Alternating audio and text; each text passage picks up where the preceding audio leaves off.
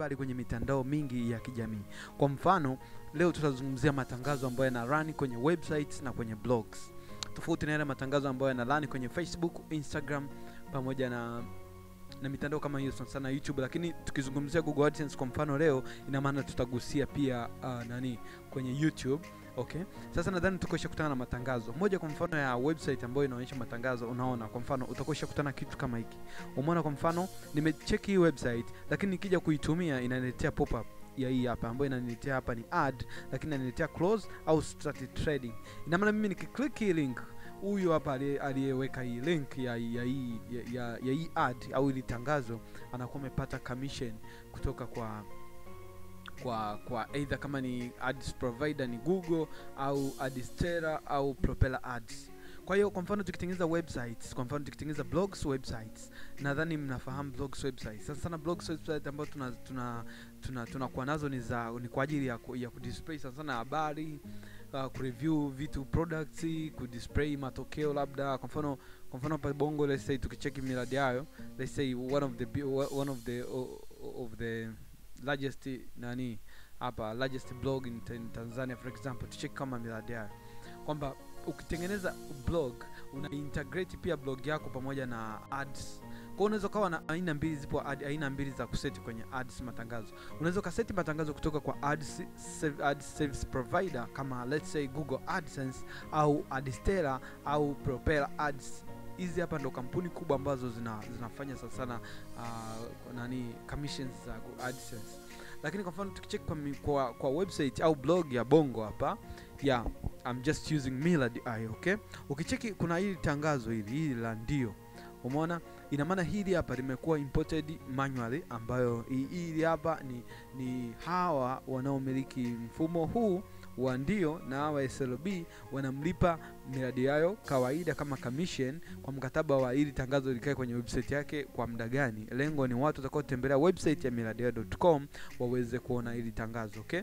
Lakini tofauti na hizi hapa za pop-up ambayo nimekuonyesha, hizi za pop-up hizi hapa ambazo ukiwa unatumia zinafanya pop-up. By the way, pia ukicheki hata YouTube, ukiingia YouTube kabla huja play video yoyote unakutana na tangazo ambalo linalani kwenye video ambayo unataka kuiplay. Then baada ya hapo ndio unakuja kucheki video unayoitaka kuicheck. So na hizo ndo AdSense. Kwa mfano tukizungumzia Google AdSense for example, I just wanted to show you on YouTube tangazo linavyokuwa. Nadhani mmeshakutana nayo. Ukiklik inakwambia skip 3 2 1 afu video ndio ina play. So nadhani ukishakutana nayo. So I don't know which video has the ads now. Tukaklik tukaona kama itatuletea hiyo system, okay? By the way, nadhani mko familia na huo mfumo wa skip. Let's say for example, let's see this. If kama ina ad, kama inatangazo hii video, okay? Let me see. Today we caught them in ad, okay? Lakini nadhani utakusha kutana na ile ya skip. Unakuja kuplay video inakwambia skip 2 3 2 1 afu ndo naenda video yako. Sasa service provider ambao wanafanya kazi sasa pamoja na YouTube pamoja na Google au blogger au blogs zote au website nyingi wanatumia Google AdSense, wanatumia Adsterra, wanatumia na propellerads. Okay? Tukianza na Google AdSense, ina maana Google AdSense matangazo yake yanakuwa yana display namna hii. Umecheck matangazo yanakuwa na display namna hii kwenye website ambayo inakuwa inakuonyesha hiki kiextra cha kucancel, lakini ukiklik link hii inakupeleka kwa specific ad mtu ambaye ametengeneza ad. Na ukija kwenye let's say unataka kutengeneza tangazo kupitia kwenye Google AdSense, ukija hapa kwa mfano unachagua region ambao upo, unachagua uko wapi, let's say Middle East Africa kwa mfano, let's say mimi niko East Africa. Nikija hapa kwa mfano na select nataka kutengeneza tangazo la nini. Lengo la kuchagua hapa aina ni kwamba liende kulink na watu, yani algorithm iende kutarget watu ambao wanafanya au wanahitaji service yako. For example, mimi nikija hapa nikaselect kwa mfano games, ina maana games, yule mtu yote atakayesearch Google games atapata tangazo langu. Hili tangazo langu litaenda kwake. Nadhani utakosha ushaona kwamba ukiwa unafuatilia muziki utakutana na matangazo ya muziki, ukiwa unafuatilia tech utakutana na matangazo ya technology, ukiwa unafuatilia simu utakutana na matangazo ya simu. Hivyo ndio jinsi ya kuset hapa. Una select hapa ili algorithm yao iweze kukuletea tangazo unalotaka. So kwa mfano ukiklik kwenye calculate unaona kwamba potential annual revenue inakuwa vipi. Kwa mfano ukisign in future nitakuja nionyeshe jinsi ya kulink website pamoja na Google Adsense, lakini pia kulink website pamoja na Adsterra ambazo na wenyewe wanatoa ads, lakini unaweza advertise at the same time ukarun ads, okay, hizi kwenye website yako, ili iwe kama hii hapa, ili mtu kabla hajatengeneza website yako akutane na tangazo ambalo mtu akiklik wewe unalipwa. Umeona kama hii hapa unalipwa, okay. Lakini sometimes watu wana avoid matangazo, wanatumia matangazo ya custom. Kwa mfano ukiangalia hii ya miradi hayo haina matangazo, so kama hapa wamekuwekea advertise here, ina maana ukitaka advertise hapa utawasiliana na miradi hayo, then utawapa tangazo lako afu utawalipa, ndio tangazo utakuja wale update hapa. Hawaja integrate na Google AdSense au Adsterra au tangazo lolote, umeona. Kwa hiyo ndio inavyokuwa. So unaweza ukaanzisha blog. Nadhani na video nimeelezea jinsi how to make a blog kama hii hapa ya miradi hayo. I have a video of how to make a video yani website kama hii exactly. I think I have the video on my YouTube channel. So unaweza kupitia hapo ukacheki, okay. Sasa ukishatengeneza kama hii, una link na Google AdSense, lakini pia una link either na Adsterra, lakini pia una link pamoja na propellerads. Na maana hizo zote zinakuwa zinarani kwenye website yako, lakini inapaswa uwe makini kwamba ukitengeneza hivyo, ukiweka mfumo huu, uhakikishe haudisturb customers, haudisturb watu wanaotembelea channel yako, haudisturb watu wanaotembelea website yako, kwa sababu too much ads inakuwa bored. For example, ukicheki kama hii website waga ina ads nyingi, umeona huku nimetoa hiyo, lakini nimeclick huku bado zipo nyingi. Lakini sasa inategemea, kuna website ambazo, kwa mfano hii ni website ya kudownload YouTube, so watu wakija hapa wanataka kudownload, lazima atafuata maelekezo ile ya download. So ndio maana watu wameweka ads nyingi wakiwa wanafahamu kwamba mtu hawezi ataziskip ili lengo lake aweze kudownload kitu anachokitaka, okay. That's why you see here kuna tangazo pia hapa, na hii ni ad. Let's say nikiklik itanipeleka kwa mtu ambaye amerepay tangazo liingie, so nitapeleka kwenye website ya hawa watu, okay. So kuna umuhimu wa kuwa na website, kuwa na blogs ambayo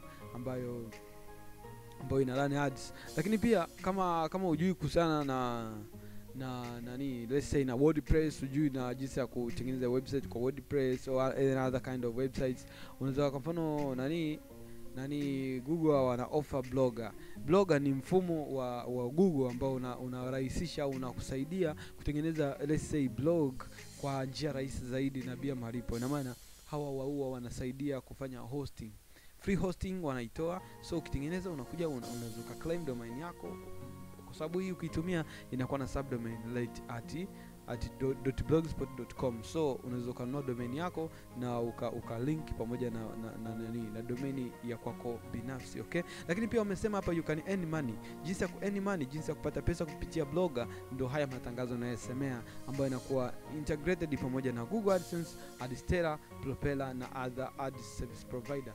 Lakini ukiangalia kama hapa layout, ukicheki kama hapa, ili inakuwa ni tangazo na hili inakuwa ni tangazo. Kwa hiyo ukija kwenye Google au kwenye Adsterra au kwenye Propeller Ads, ukiona seti ndio unaonyeshwa layout, unataka tangazo lako liwe vipi, okay. Kwa hiyo unaweza kaamua kutengeneza blog, unaweza kaamua kutengeneza website ambayo itakuwa inatoa huduma kwa watu, lakini in return utataka uwe unalipwa, unapata hela either kwa kutumia matangazo, unarun matangazo kama ya Google, unarun matangazo kama ya Adsterra, unarun matangazo kama ya Propeller Ads. At the end of the day unakuja kupata hela. So for example, let me show you something.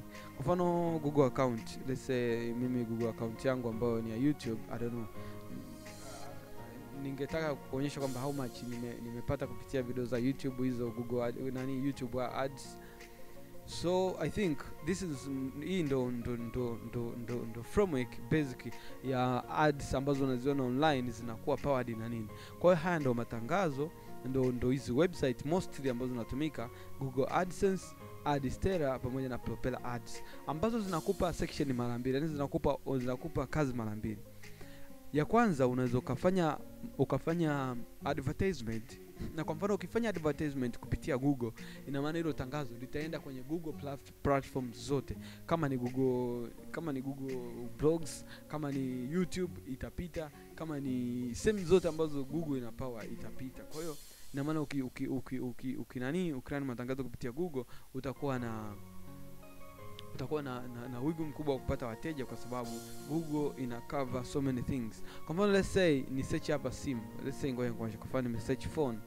Umeona ni search phone hapa hivi, ukicheka kwa mfano let's say ngoja check, let's say camera, ngoja tuone. Ukisearch camera, why it's not coming? There is something I'm targeting here. Let's say shoes. Nataka nikuonyeshe baadhi ya matangazo ambayo yanakuwa umeona? Kwa mfano nime search shoes. Umeona kama hizi hapa. Hizi ni ads ambazo wamezirun watu kupitia Google, lakini hizi ads zina display hapa juu, na ukiziclick zinakupeleka sehemu wanapouza hizi shoes. Umeona? Kwa mfano ukicheki hawa ni farfetch.com, hawa ni totoljunction.com, hawa ni farfetch au totoljunction, na ukiklik hapa inakupeleka kwenye website kamili ya hiyo. Lakini pia ina maana kama wametumia Google Adsense, umeona tuko kwenye totoljunction ambao bei yake ni hapa. Lakini pia ukiingia kwenye Google, kwenye YouTube, una asilimia kupata hii website, kwa sababu hawa wamelipia kupitia Facebook, kupitia not Facebook, kupitia Google Adsense. Lakini the same time Adsterra na wenyewe wanafanya kazi poa, wanalipa poa, na propeller ads wanalipa poa. So guys, unaweza ukaanzisha career yako, unaweza ukaanzisha mishe yako online kwa kutengeneza blog na kuona post vitu mbalimbali. Unaweza kuwa unafanya review ya products. Let's say kwa mfano sasa hivi tuna iPhone 13, iPhone 14. So unaweza ukafanya review, unaweza kaingia kwenye website ya Apple, unaweza kaingia kwenye website ya Apple ukacheki status ya hiyo iPhone 14 iko vipi. Umeona iPhone 14 Pro, unaweza click learn more, ukaielewa ina nini na features gani na nini, afu baadaye ukaja ukaiweka kwenye blog yako na ukaielezea vizuri. For example, umeona, na maana mimi nikija hapa nikisearch, umeona hizi hapa ndo description ambazo wametoa Apple. Kwa hiyo ina maana mimi naweza nikachukua hizi description nikaziandika tena kwa lugha ambayo nafahamu watakao maeneo yangu watu wanaitumia, kama ni English, kama ni Kiswahili. So watumiaji kwamba wataelewa. So nikishaifanyia review, mtu akija akasearch Google kuhusiana na iPhone 14, kuna uwezekano wa yangu post au blog yangu kuapia, na website yangu au blog ikiapia, ina maana atasoma, lakini atakutana na matangazo ambayo akia click au akia view, mimi nitapata commission kupitia Google Adsense. Lakini kama nimelink kutumia Adsterra nitapata commission, au propeller ads nitapata commission. Okay, so unaweza kufikiria hivyo. Unless otherwise unaweza kutengeneza blogs mbalimbali, za story blogs, za any kind of blog ambao nadhani kwamba upo sehemu ambayo labda wanahitaji baadhi ya habari fulani lakini wazipati. So unaweza kuanzisha huo mchongo, na baada ya hapo ukarun ads kwenye Google Adsense au kwenye Adsterra au kwenye propeller ads, na baadaye ukawa unapata something. Okay, so unaamka every day in the morning, let's say unakuwa unafanya updates kwenye social media zako, na then baadaye una update website yako, then unaendelea na mishe zako. So watatutembelea kwenye website, and what they see, utakuwa una check kwenye account au kwenye wallet ya Google Adsense, utakuta how much you have earned. Next time I think I'll be bringing the video on how to integrate Google Adsense kwenye website. Okay, tutaanza na Google Adsense kwenye blog, nitatengeneza blog, simple blog easy hapa, lakini nitakuonyesha jinsi ya kulink na Google Ad, na kulink na Adsterra, na kulink na propeller ads, au pamoja na kulink na Google Adsense. Lakini at the same time sometimes ninakuwa natumia WordPress. So next time tutakuja tena na video ya WordPress to Google Adsense, to Adsterra na propeller ads. Lengo la kufanya yote ni kwamba unaweza kufanya hivyo, na usipofanya wewe unaweza kumfanyia mtu, let's say akakulipa, ukafanya just like freelancing. Naitwa Audience, so let's see you in the next video. Okay, kama utakuwa na swali, anything you understand, please unaweza comment below. I'm live 24 hours to make sure that I'm getting in touch with you. Thank you, see you in the next